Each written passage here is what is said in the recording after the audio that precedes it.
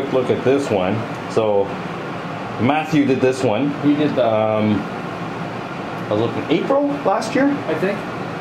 and no paint since then. No.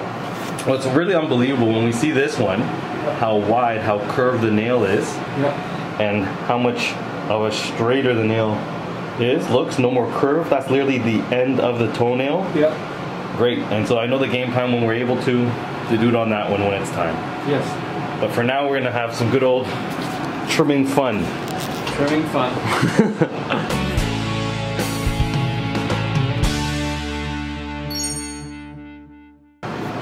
But you're keeping yourself busy. Yeah. That's amazing. And then when did you find out about TOEBRO?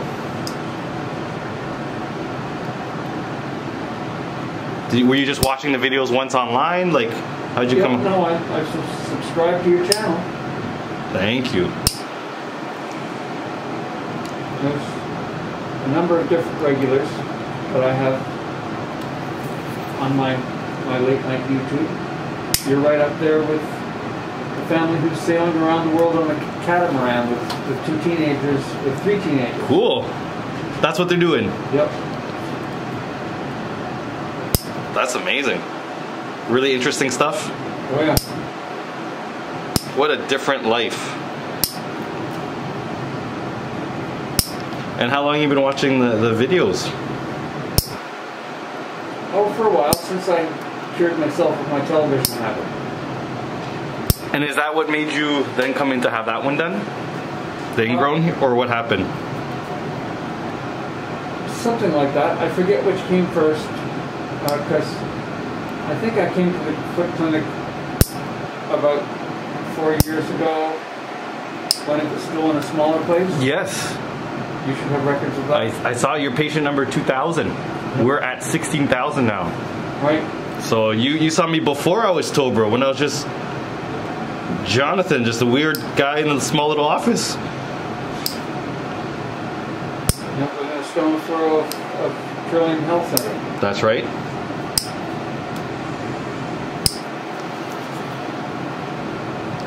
You met the bro before he was the toe. But who's been managing this one for you? Nobody's been managing it. Up until I discovered you guys, I was doing it myself. And now that I'm old and full of psoriatic autoimmune arthritis, I've got to pay you guys to do it. When did you first get diagnosed with that? With the psoriatic arthritis, or when? Let's see, Dr. Viette, Toronto Western Hospital, 2008. I noticed I couldn't straighten my arm out, and he went in there and did what they call a synovectomy on my right elbow, and said, "Your elbow's a mess.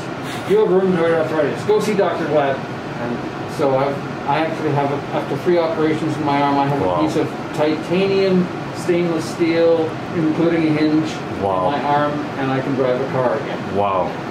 And what's, you know, if you don't mind me moving the foot, you can see it is rock, right? Yeah. Unfortunately, arthritis just locks everything up. But hey, you're moving, you're walking. Now, in terms of this nail, that's why I was so excited that you let me trim it or film this. We always do a lot of ingrown toenails surgically, but I do a lot of conservative treatment too, and this is what we're going to do. Trim down the side, get those corners that are poking in the skin out. It's going to give you relief, going to feel much better. I know you're really busy right now with work, so that's why when we're have a downtime, for sure doing the more permanent procedure. So this is going to be the fun one that everyone wants to see how to take care of them. Nothing should hurt. If it's a little sensitive, you let me know. But the game plan is to make a nice angled cut. Sorry, sensitive. Okay. Gotta do what you gotta do. Better you than me doing this. Let's see if we can get a good angle this way. I know, we see a little bit of the pus coming out, or the corners. So, little by little, we're gonna make a nice angled cut. So that little edge is out of the skin. The biggest mistake when people do this is they don't finish the cut and they leave a little spike. And so that's what we're going to try to avoid today. And there it is. Yay. Look at that. Awesome. That's a massive spike. So you can see it was cut down, stopped a little too early, and that corner was what's poking into the skin. Now I'm going to make a really nice angle cut a little bit more. That was the hard part. That was what was poking right in there. Should be a little bit better now. Sorry. No, you got to do what you got to do.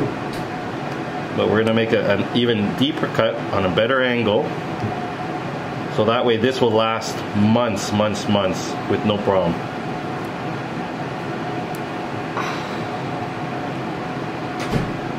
So there we go. So even there's so much in the, did you feel that relief there? Oh yes. I'll get some of this dead skin out.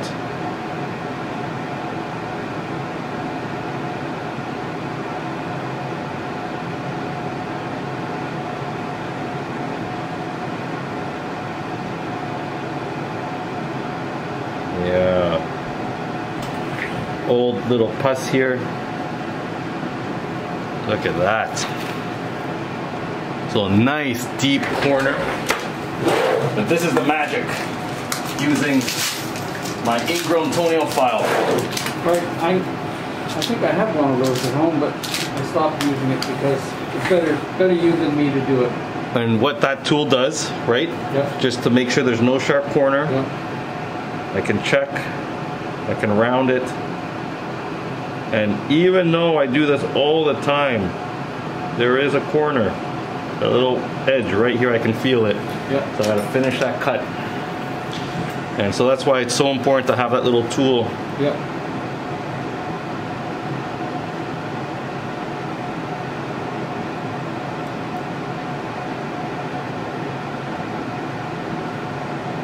You okay there? Yep.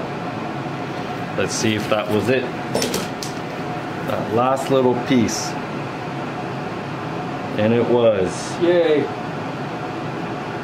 So very low. I'm rounding the corner so there's no sharp point.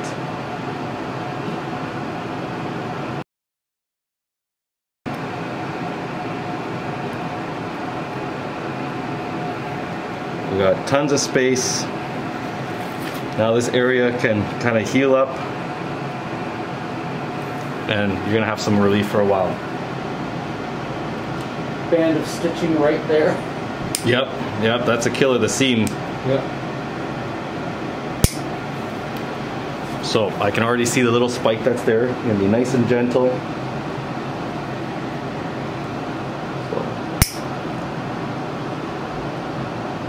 The secret is to cut nice and angled on a good line of attack.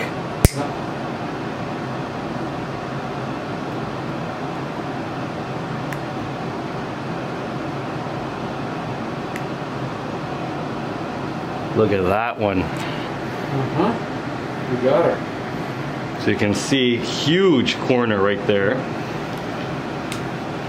Again, there's no wound, so it's definitely not as bad as the other one. Yep. I'm gonna straighten up that cut just a bit. But it's amazing when you see the side that you had the surgery on, how different the width of the nail is, right? Yes. Well, I think this one's looking pretty good with that better line. This one wasn't bad, right? That wasn't so bad. No. Okay. Let me just take a little look. So cut all the way to the end. Yep. There's no piece left behind. Nice and smooth. We are good. Now, are you able to put an antibiotic cream on this one? Or is it a little bit hard to reach this one? I'm able to do it. Okay. Do you have some of this from the procedure still, or do you need a new prescription? I guess I need a new prescription. Okay, we can get you that. So the game plan is just to use an antibiotic cream for the next, I'd say, 5 to 7 days, just to prevent any sort of infection. Yep. We're gonna put a little bandage on there. You're okay with bandage, not allergic or It won't irritate the As skin? long as I can get my shoes on over it. Yep, you're gonna be fine. Again, it wasn't really gushing, it wasn't bleeding, it was just the nail was literally stuck in the skin. Feels much better? Much better. How was that? I'm eternally grateful for your service.